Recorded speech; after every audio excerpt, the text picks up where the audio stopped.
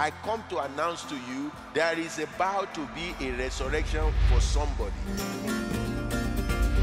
When you don't exercise your faith, it will not be strong. Faith comes by hearing, and hearing by the word of God. We must continue to be hearing the word of God. This is Get Connected with Bishop Israel Ade-Ajala.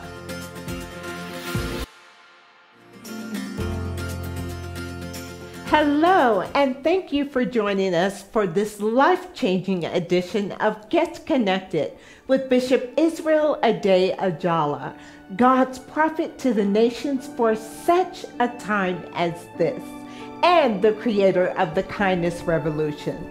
Today's topic is Breakfast with Jesus. Here is Bishop Israel Ade-Ajala. I'm always amazed at the team that Jesus put together. It tells me that the wisdom of man is different from the wisdom of God totally. I always look at it this way. If I were Jesus, will I ever call Peter? Will I ever call Thomas? Remember that Jesus was all-knowing. He knows a lot. Will I ever call Nathaniel? Simon Peter, the one who deny him, who always talk and then reason out it later. Or Thomas, who doubt whether he is a man or a woman. He's a doubter. Or Nathaniel, who is a skeptic. Or will I call the sons of Zebedee, that is James and John, whose mother was so greedy he want to sit on the right hand of Jesus and another on the left? I don't think so. But when you look at the people that Jesus called, you look at them. Or will I call Matthew, the guy who was a tax collector and he inflates taxes? I just look at it. But he called them anyway. Yes. And somebody said, I don't know why Jesus called them. I said, the same reason he called me. Jesus never called you because you qualified. But as soon as you respond to his call, he qualifies you. What a powerful Jesus we have. Yeah. John chapter 21 is so vivid of the type of character of people of which I and you are susceptible to if we are not careful.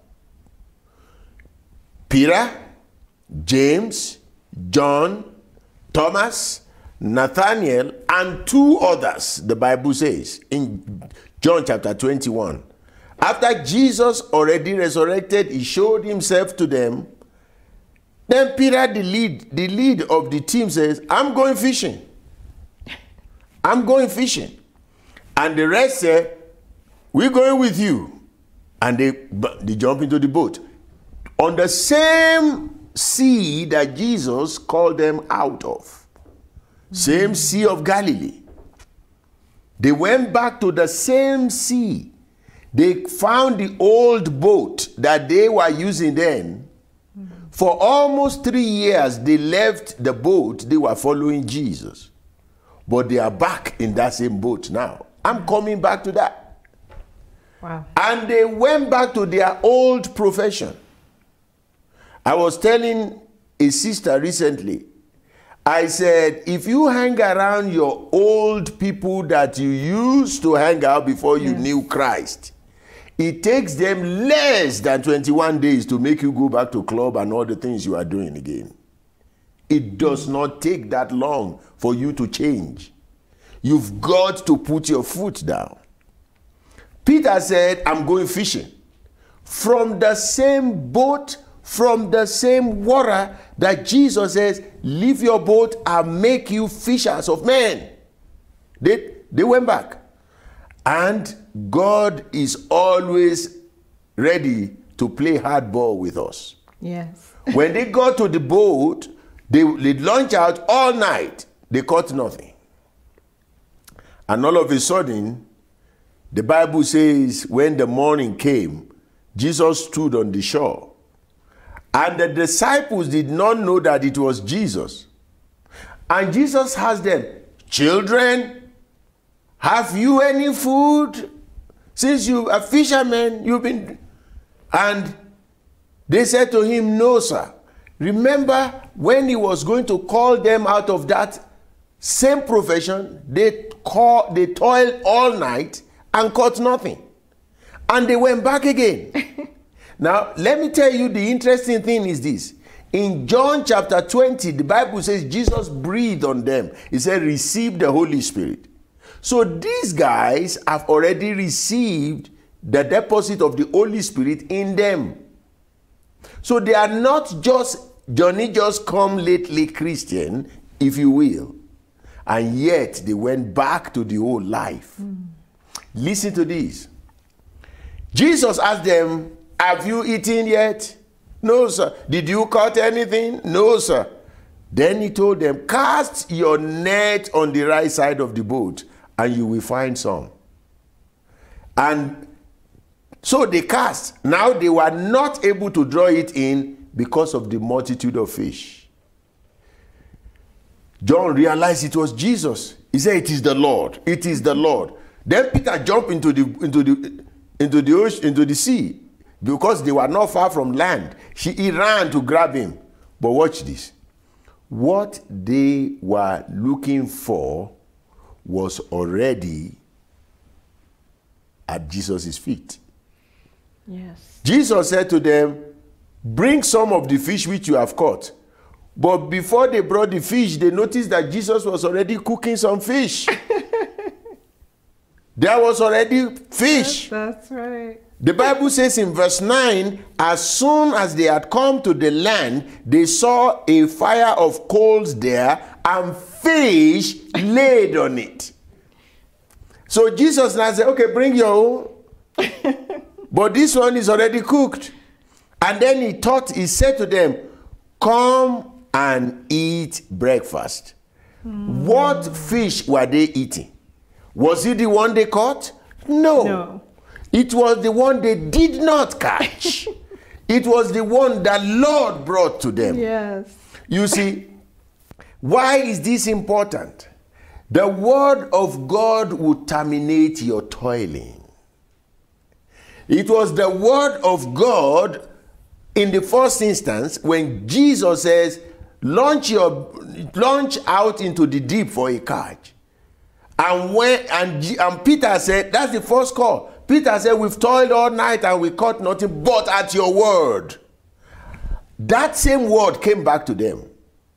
But this time, the word spoke the word to them.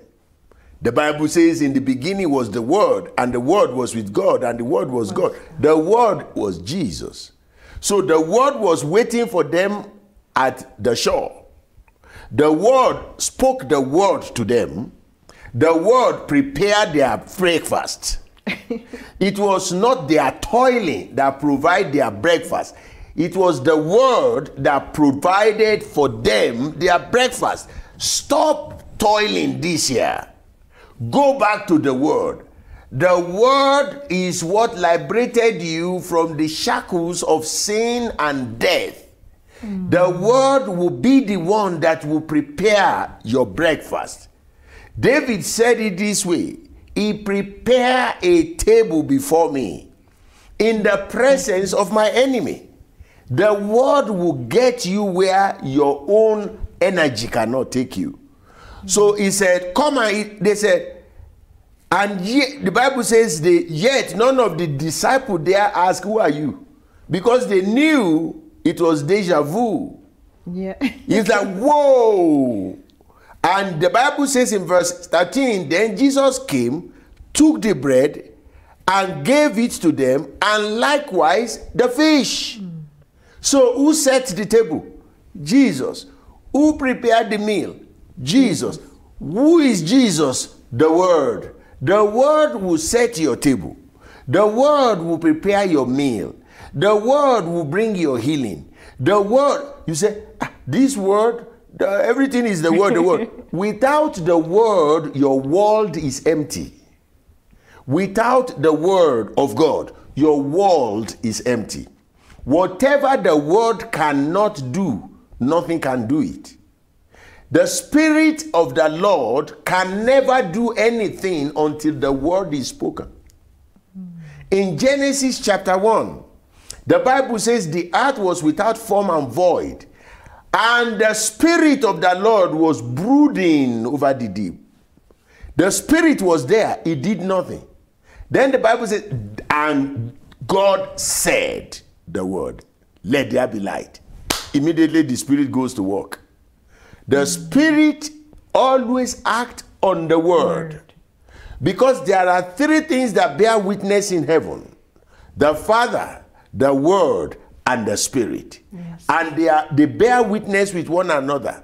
So if you want your toiling not to be prolonged anymore, if you want your lack not to be prolonged anymore, if you want your healing to be quick, if you want your joy unspeakable, full of glory, to be immediate and to be progressive and progressing, you need the word of God. Jesus says, come and eat breakfast. Later on, he gave them bread and fish. In John chapter 6, verse 48, Jesus said, I am the bread of life. Yes. If the word can feed you with physical food so that you will not faint, think about it. When you learn how to eat yourself, the spiritual food, that's when you are waiting on the Lord. It means those that wait upon the Lord shall renew their strength. I am with you this year. I am with you this year, brothers and sisters. How are you with me this year, Bishop? By reminding you that you should not live your life this year without the word of God. I am with you in prayer. I am with you in encouragement. Don't be too busy to eat breakfast. And your breakfast is not cereal. It's not Wheaties. It is the word of God.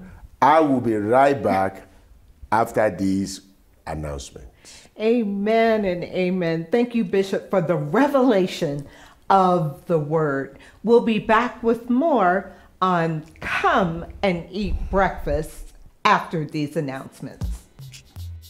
Kingdom Connection Christian Center's free food bank is open to all. Our food bank is open every Thursday from 1 p.m. to 5 p.m. We are located at 1391 Oswego Street in Aurora, Colorado. For more information, call 720-859-1737. Join us for our 23rd church anniversary.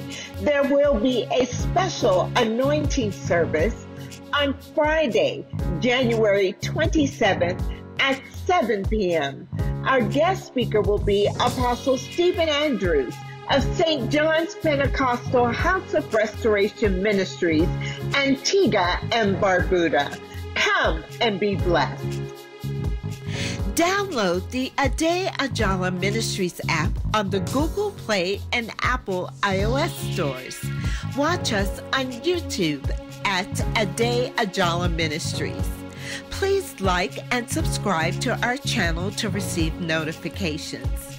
Remember to follow us on Instagram at Bishop Ade-Ajala and connect with us on Facebook at Bishop Ade-Ajala and Kingdom Connection Christian Center. Welcome back to Get Connected with Bishop Israel Ade-Ajala. The subject is breakfast with Jesus. Bishop, that was such a dynamic teaching in the Word of God. And I love how you started with, would those be the people that you would have selected to surround you, that you would have called? And for most of us, the answer is no. No. But Jesus did. And I love that passage where he is preparing the fish, preparing the breakfast for them. Bishop, in life, it says that breakfast is the most important meal of the day. It's like gas in your tank. Bishop, oftentimes as believers, we go without breakfast because we're spending our time toiling, trying to figure out how we're going to provide for ourselves, how we're going to make life work, how things are going to come together. But I love how you shared, Bishop, in this teaching that Jesus already has what you need if you would just rely on him. And I feel like that's a rhema word for someone in our audience today, Bishop, who may be kind of down and out and not able to see where even their next meal is going to come from. How would you encourage them today? Well, Jesus himself said in Matthew 6:11 that this is the way you should pray. Give us this day our daily bread. God has a daily bread for everyone, whether physical or spiritual. The problem is we don't go to the source. We look up to people. Let me tell you a story. When we were young, I was born in Africa. I was born in Nigeria. I was raised there. And my family at one point was so broke, we had nothing to eat. Nothing, absolutely. And my mother asked all of us, she has 7 kids. At that time, we were only 5. And she said, I'm talking something around 1965, 1966. And my mother said, children, kneel down. Speak to God, the provider, that he should provide for me. I don't have anything to give you. And we all knelt down in our living room.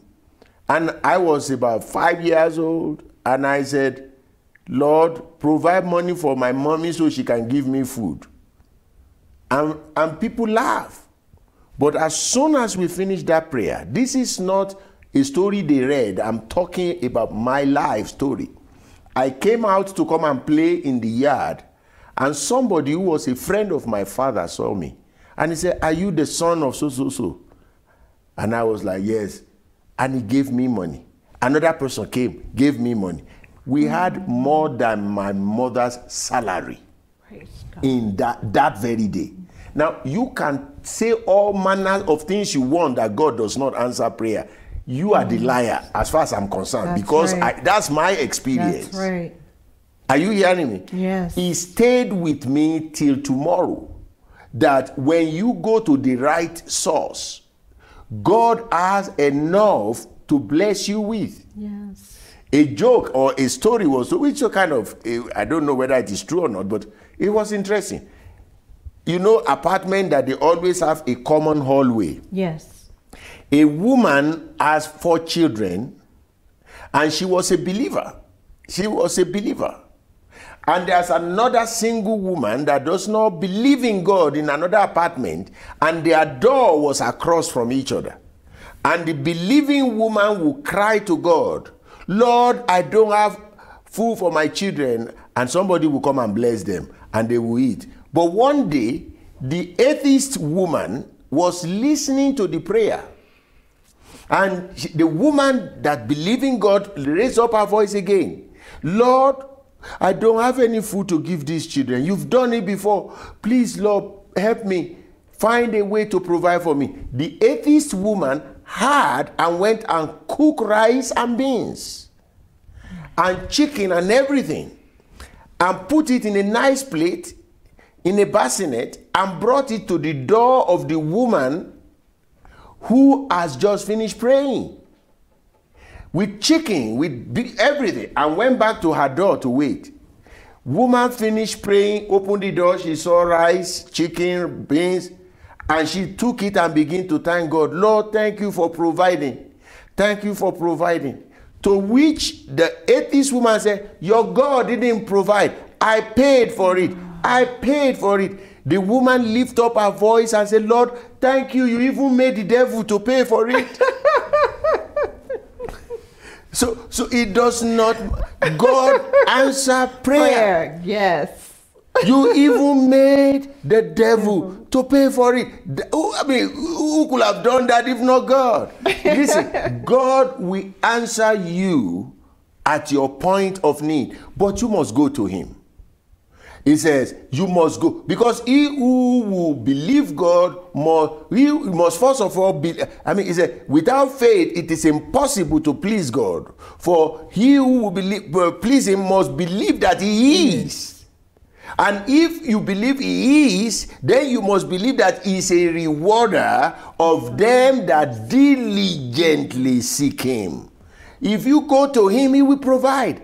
He may not provide according to your clock, but he will provide according to his time. For in his time, he makes all things beautiful. You see, that is why when people are saying, I don't have this, I don't have that. Look, the disciples were there. They were discouraged. Because when they were following Jesus, they thought they were following the Messiah that is coming to liberate them from Roman power.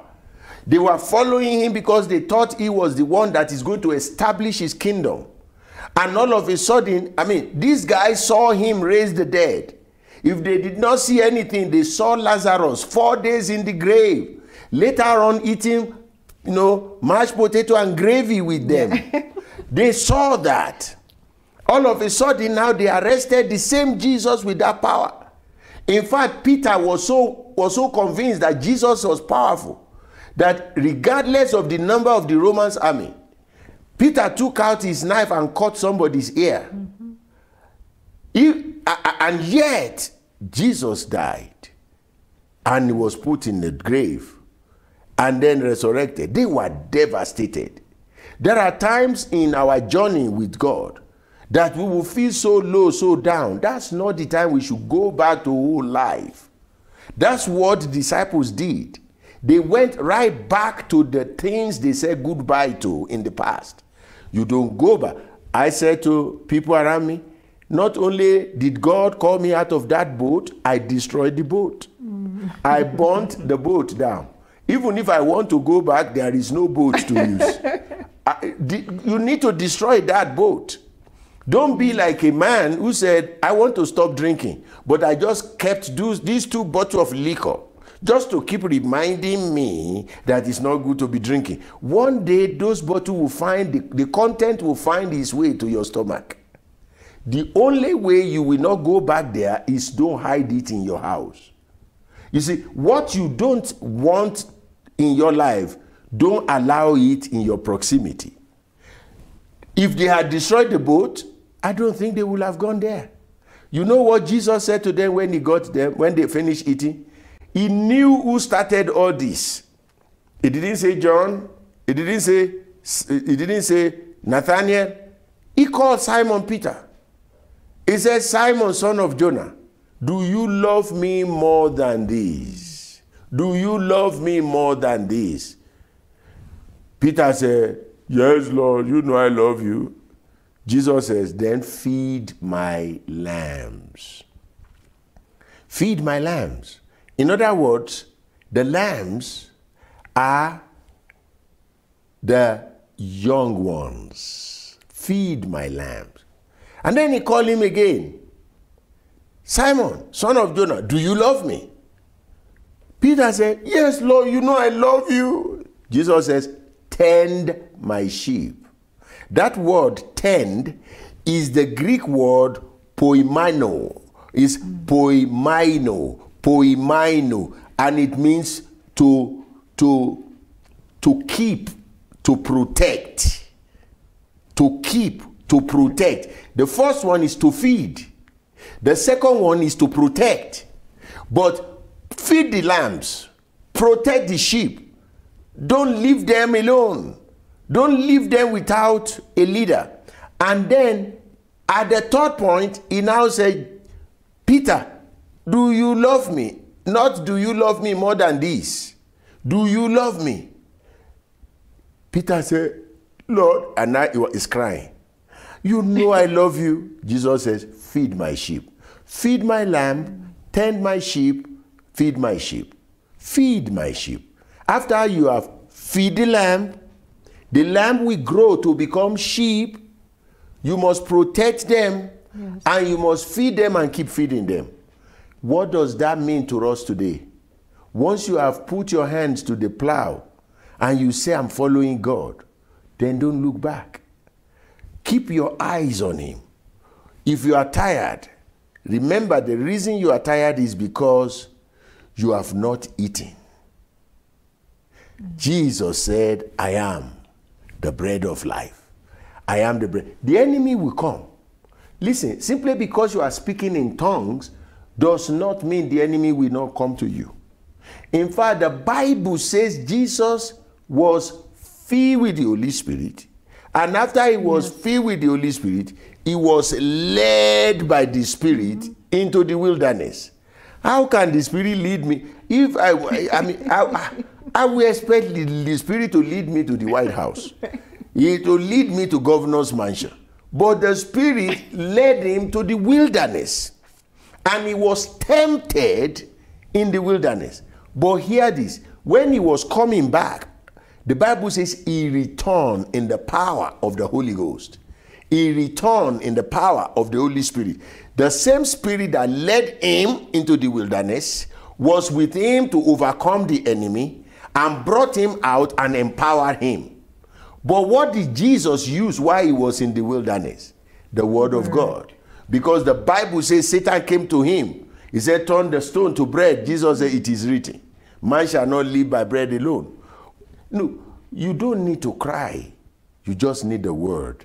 And your world will be full of joy and rejoicing. Let me pray with you. Father, in the name of Jesus, I declare your peace, your joy, your healing over your people today that are listening, watching me. And I decree and declare that the word of God will fill our heart, our mind, our soul, our spirit, that this year we will lack nothing. And things that are not working, by the power and the revelation of your word, you will lead us out of it, and there shall be testimony. In Jesus' name we pray.